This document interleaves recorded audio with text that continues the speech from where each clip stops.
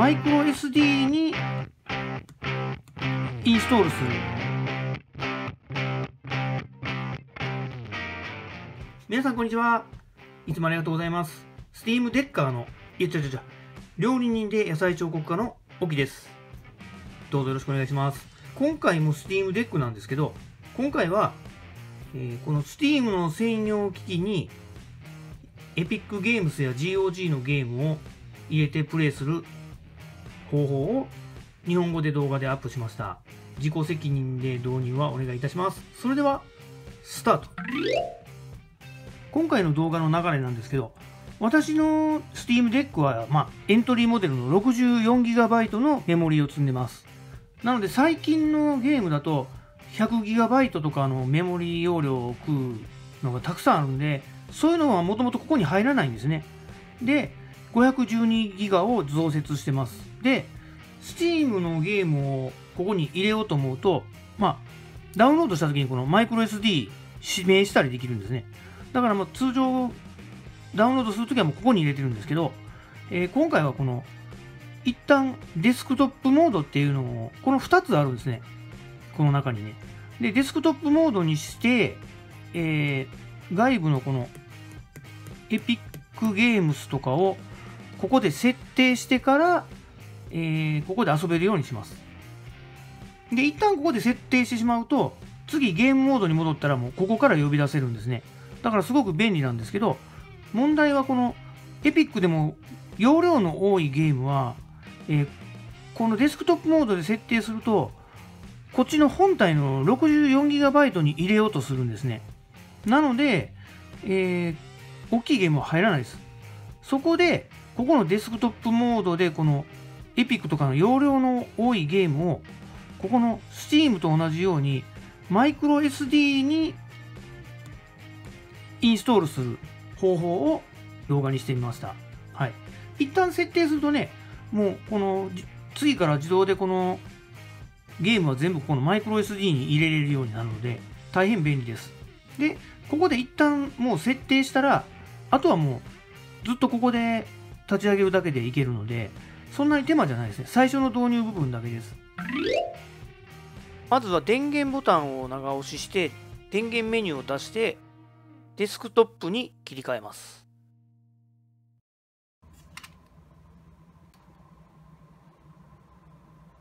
モードが立ち上がりましたら、左下から3番目のこの青い買い物かごのようなアイコン、これをタップします。で、こういう作業をするときは、キーボードとマウスを外付けしてるとやりやすいんですけども、私は持ってないので、この Steam デック本体だけでやります。本体がね、ちょっと操作性が癖があって、なかなかうまいこといかないんですけど、とりあえずキーボードは X と Steam ボタンを同時押しで呼び出せます。で、このアプリの検索窓で、EPIC ゲームスランチャーと入力し検索します。単にEPICと入れてエンターを押すだけでも表示されますので、剣の形のアイコンですね。これがそうです。これを出しましたら、インストールします。で、キーボードでインストール作業が見えないので、一旦インストールのボタンを押したら、キーボードを消すのがおすすめです。で、インストール後はね、このような GOG とエピックゲームズのログイン画面が表示されますので、好きな方にログインしてください。ログインすると、持ってるゲームがこのようにサムネイルで表示されます。で、それを確認すると、一旦画面を閉じてください。再び、デスクトップモードに戻ると、次は、もう一度アプリを検索する先ほどの買い物かごの画面を出して、今度はフラットシールを検索してください。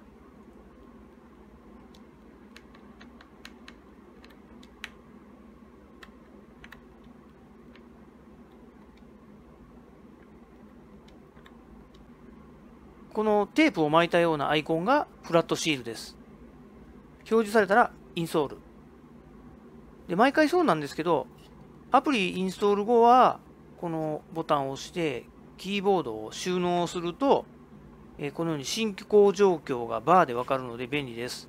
キーボードは出したら収納。これを癖にするといいかもしれません。ファイル小さいんで、すぐインストール終了します。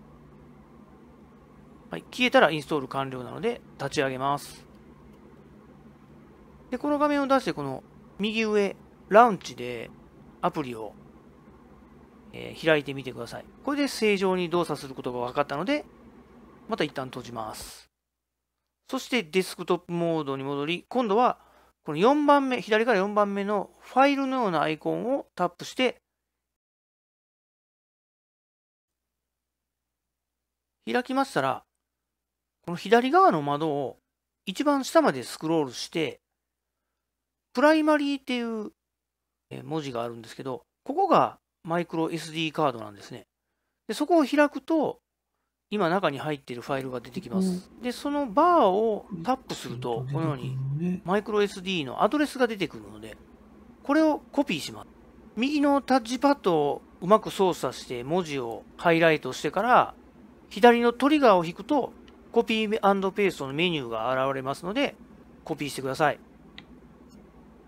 デスクトップに戻ったら、今度一番左下のアイコン、これをタップすると出てくるメニュー、All Applications からフラットシールを選択。するとこの画面が出てきますので、ここで EPIC GAMES launcher をタップしてください。そこで出てくる Other File っていうところがあります。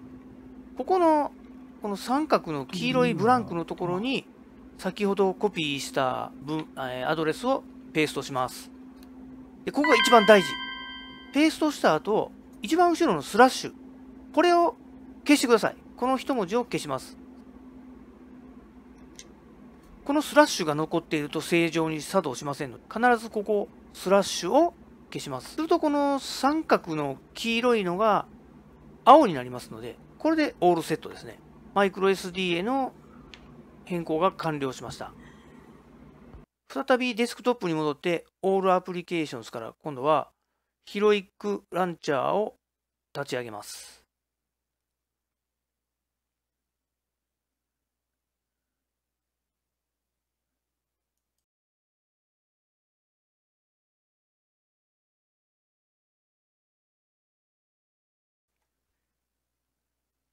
まずは、とりあえずこのゲームをインストールしてみます。インストールボタンを押すと、はい。ここの Select Install Folder。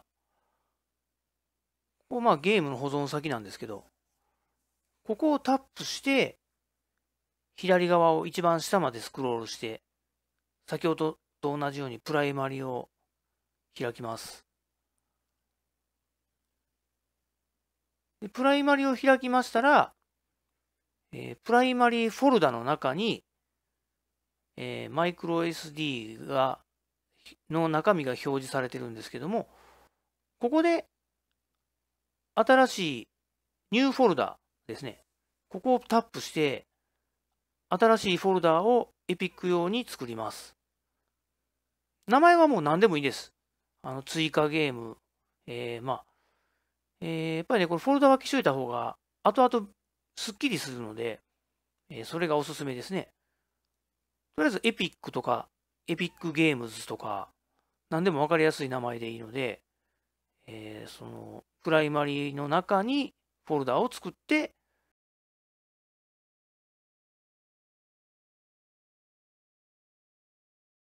はい、確認できますでしょうか。エピックゲームズにフォルダの、ゲームの保存先が変わっています。で、インストールすると SD フォルダにインストールが完了します。Windows をね、インストールする方は全てのゲームが Windows のようにできると思うんですけど、僕はこれゲーム機として置いときたいんで、そこまではしないですね。ゲームは軽いので、すぐ終わります。重いゲームだと1時間ぐらいかかりますね。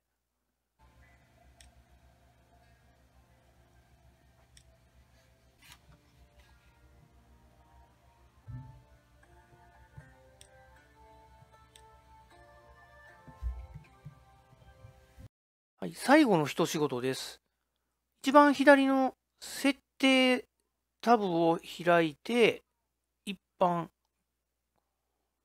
ここのデフォルトのパスっていうところを、またプライマリにして、先ほどのゲーム、エピックゲームズのフォルダを指定します。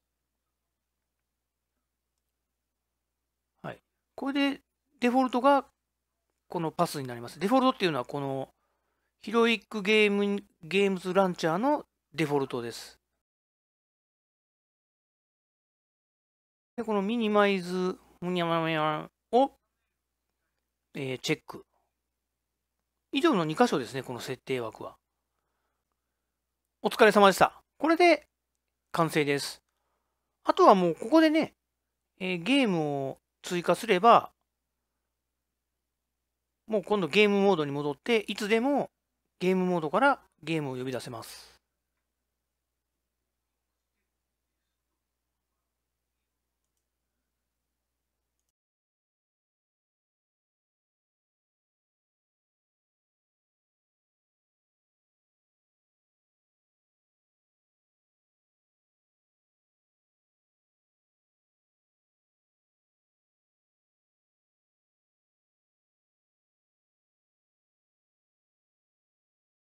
さらに GOG に行くには、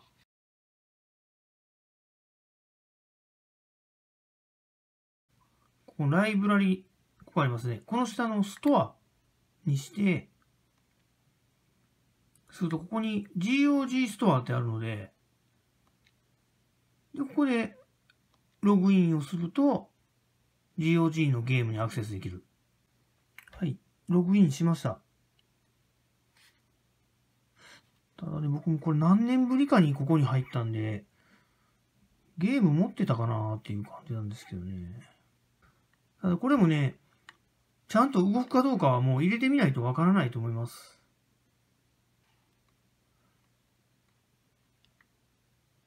GOG は、昔はもう古いゲームはここで買うみたいな感じだったんですけど、最近はね、結構新しいゲームも入ってるみたいで、なんかこう掘り出し物というか、こんなんあんのっていうのがね、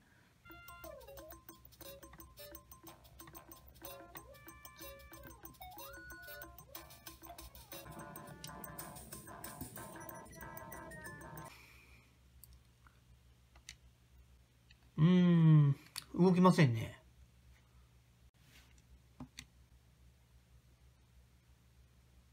このゲームなんか立ち上げたら、この、なんでしょう、昔の Windows のこういう感じの、ちょっとよくわからないです。もうこうなると、もう Steam ボタンで、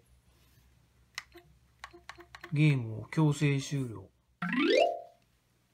今回はエピックゲームズでダウンロードしたこちらのSubmerged、日本語で水没したっていう意味のゲームなんですけど、水没した街を散策しながらっていうゲームですね。こちらをインストールしたので動かしてみます。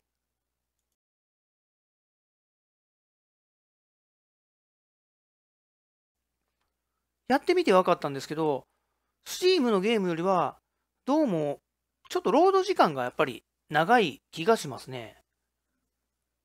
で、動くゲームと動かないゲームもあります。このゲームに関してはすごくグラフィックも綺麗でいい感じです。ただね、最初はやっぱりちょっと読み込みが追いついてないのか、カクカクするんですよね。でもこれ5、6分動かしてると、なんでしょうね、メモリ追いついたんですかね。すごくスムーズになって、カクつきもなくなりました。このゲームね、なんか水の上を走るんですけど、めちゃめちゃ水の表現も綺麗です。で、携帯機にしたらやっぱり大画面なんで、なんかもう、こう見てるだけでもワクワクしませんはい。いや今ね、僕仕事が超忙しい年末年始なので、ほんとね、これ、また時間ができたらゆっくりプレイしたいと思います。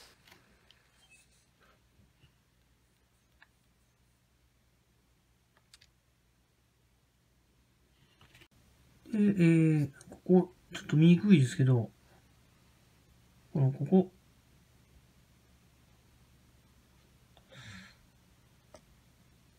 エピックゲームはエピックと出ますね。で、GOG は、こんな感じで GOG と、この右上にタグがつくみたいですね。GOG。エピック。すごい。なかなか優れものですね、このランチャー。それから12月26日現在のヒロイックバージョン。こちらだと、インストールの際に、このように、このマインバージョンっていうのがあるんですけど、これがね、もう何のことか僕もわからなかったんですけど、どうも調べてると、ここ結構重要みたいで、一度立ち上げてうまくいかない人は、これを一つこの下のプロトン7点で、これに変えてから、インストール並びにプレイすると動く場合があります。はい。で、このプロトンっていうのがね、なんか結構プロトン GE とか、次のバージョンのプロトンとかどんどんなんかアップグレードされてるんですね。で、新しいプロトンを入れるごとにできる、対応するゲームが増えてるような、そういう状況みたいです。なので、がっつり、エピックゲームスや GOG のゲームを遊びたいなという人は、結構このバージョンをアップすると動くかもしれません。動くゲームが多いかもしれません。私の場合はね、もうまずは Steam の積みゲーで十分なんで、ここはまあ、一旦ね、こんな感じで、もうたくさんのリストが見れるような状態になっただけで満足してますので、まあ、そこまではいいかなと思ってます。もし、こっちがメインにされたいような方おられたら、さっきのその、プロトンのバージョンをいろいろアップグレードしてみてください。今回は以上です。